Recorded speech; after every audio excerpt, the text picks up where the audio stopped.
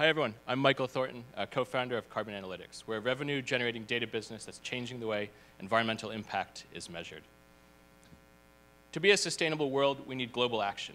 Yet, with all the progress we've seen here today and elsewhere, only 1% of businesses worldwide have any idea what their impact is on the environment. And this is because present solutions to find this data rely to an amazing degree still on expert consultants and internally developed skills. While businesses are spending over $12 billion a year on this type of information, this is far from a scalable solution and insufficient for the ambitions of governments, cities, and consumers. So we brought together a team at Oxford with expertise in sustainability, carbon reporting, accounting, and information intelligence to develop a solution to this problem.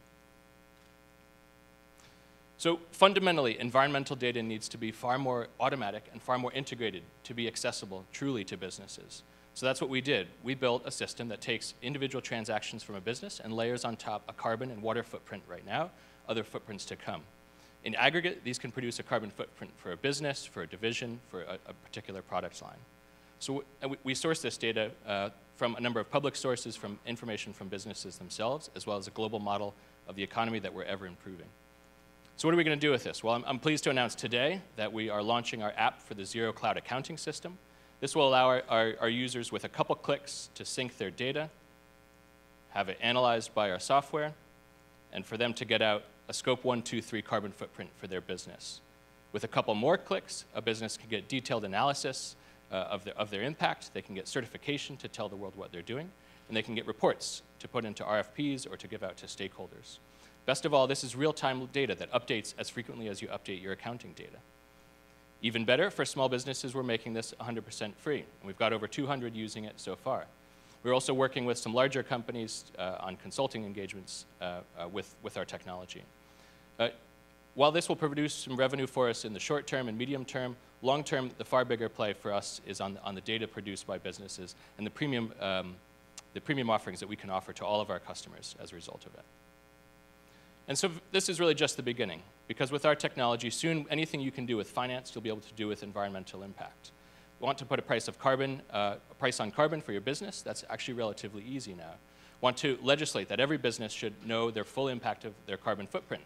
Well, at the cost of a couple of clicks and a free for a business, that's not so crazy anymore. And this is really where our mission is as a business, not only to create a great business, but to bend the curve here and to make it so that every business, every transaction, social and environmental impact count. I'm Michael Thornton. This is Carbon Analytics. Look forward to hearing from you afterwards. Thank you.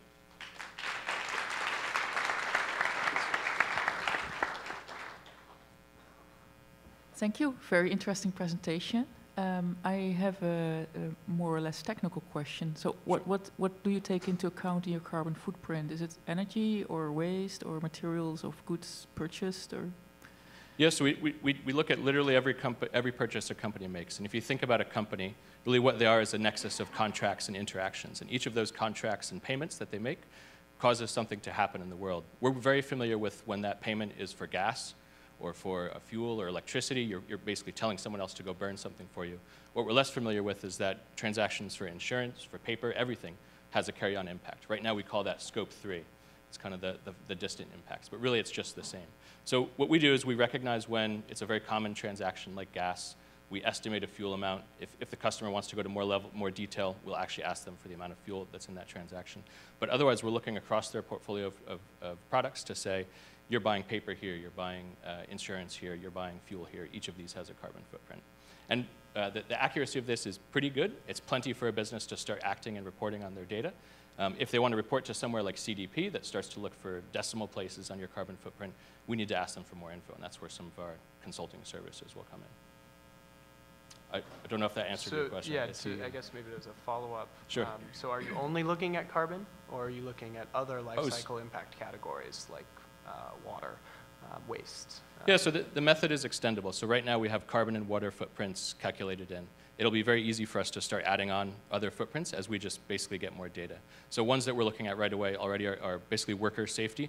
So there is data by industry out there about talking about where, how risky different industries are. So we can start to get a little bit of a morbid calculation where you can say that your activities in the economy are probably causing about this many injuries or fatalities. Not the happiest, but just one example of where social impact can be calculated in. So there's a greater push, increasing push for transparency, but how do we ensure this is not transparency just for its own sake? Can you give an example of how a business you've worked with has used this data to engage with consumers and what difference that's made?